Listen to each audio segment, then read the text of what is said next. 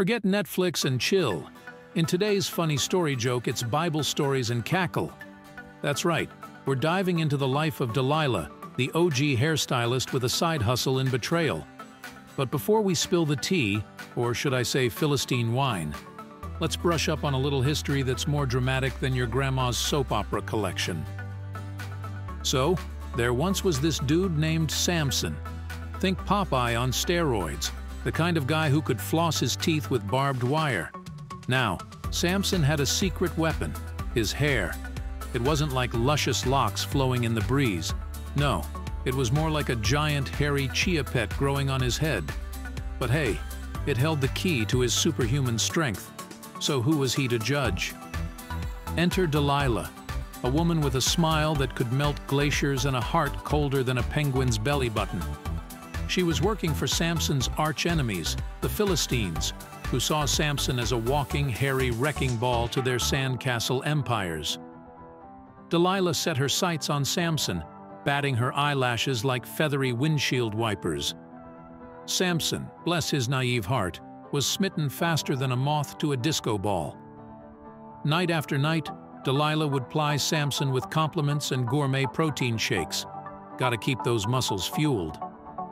All the while, she'd be casually dropping hints about his strength like, "Wow, Samson, you're so strong. Is it like a special hair gel you use?" Samson, as dense as a brick, wrapped in another brick, never suspected a thing. Finally, after weeks of relentless eyelash batting and protein shakes, seriously, the man was starting to look like a walking protein bar. Delilah sprung the trap. She threw Samson a dinner party so lavish it made a Roman emperor blush. Wine flowed like a broken fire hydrant, and Samson, feeling a little woozy, thanks to a special protein shake, started spilling secrets like a leaky faucet. "It's my hair, Delilah," Samson bellowed, dramatically pointing at his chia pet head. "These luscious locks hold the key to my strength." Delilah, internally doing a victory dance that would make Beyoncé jealous, feigned surprise. "Oh, Samson, really? That's interesting," she said, her voice dripping with sugar and betrayal. Later that night, as Samson snored like a grizzly bear with a head cold, Delilah snuck in with a pair of rusty nail clippers she borrowed from the Philistine janitor. Let's just say those clippers weren't designed for industrial-strength chia pet removal. It wasn't pretty, but with a few snips and a lot of sweat, Delilah relieved Samson of his hairy power source. The next morning, Samson woke up feeling like a deflated air mattress. He went to flex his biceps, but all he got was a pathetic wiggle. The Philistines stormed in, ready to capture their weakened foe. Samson, feeling like a fool who got outsmarted by a rusty nail clipper, could only stare in disbelief. But wait, just as the Philistines were about to haul him off, Delilah stepped forward. "Oh, those silly Philistines," she scoffed. "Don't they know real strength comes from the heart?" Besides, she leaned in conspiratorially, "Samson still has his eyebrows. Maybe that's where the real power lies?" The Philistines, thoroughly confused and slightly terrified of a woman wielding rusty nail clippers, froze. Samson, catching on, winked at Delilah. Maybe she wasn't so bad after all. Maybe they could team up and create some real chaos for the Philistines. After all, who wouldn't underestimate a woman with a rusty nail clipper and a mischievous glint in her eye? All right, history nap time is over. Those textbooks can go back to collecting dust next to Samson's hairpiece. Let's get down to brass tacks, or should I say, weave extensions, because this Delilah story is about to get wilder than a bad perm in a hurricane. In the quaint town of Hope Springs Eternal, the First Church of Perpetual Bachelordom boasted the most devout congregation this side of the Mississippi. Their motto? "Thou shalt not covet thy neighbor's wife, especially if you're already married to her." Strict? Absolutely. But these men cherished their independence, their fishing buddies, and their Sunday morning potlucks, heavy on the sausage rolls.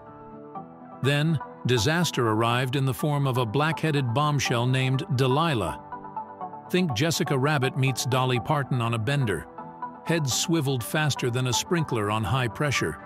Delilah, bless her manipulative heart, batted her eyelashes with the grace of a hummingbird and purred like a kitten with a full belly of cream. Soon, divorce papers were flying faster than gossip at a bingo night. One by one, the once faithful filled the pews less, and the offering plate more closely resembled a thimble. Pastor Miller, a man whose beard rivaled Moses, saw his congregation dwindle faster than a birthday cake at a toddler party. Panic bloomed on his rosy cheeks like a rogue tomato in his victory garden. Desperate times called for desperate measures. So, Pastor Miller, armed with a hymnal and a surprising amount of desperation, marched over to Delilah's doorstep.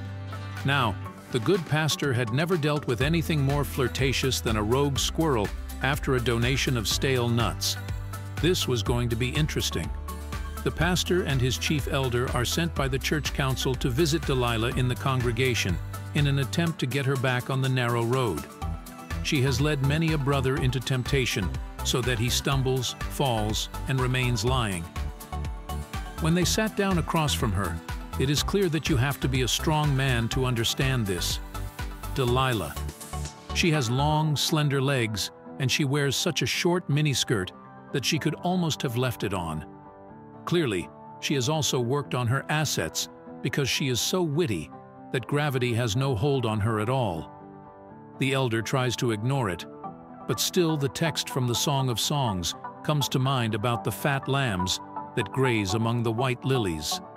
As a mitigating circumstance, she at least has a pendant with an herb around her neck, but the herb plays hide-and-seek among those gooey lambs. The pastor notices his brother here beside him, swallows nervously, and stares at the woman, hypnotized like a little feeler by a cunning snake. "Brother, are your eyes fixed on the cross?" He admonished. "I'm trying, Reverend," muttered the elder. "but the two murderers, on either side of the cross, have me in their sights."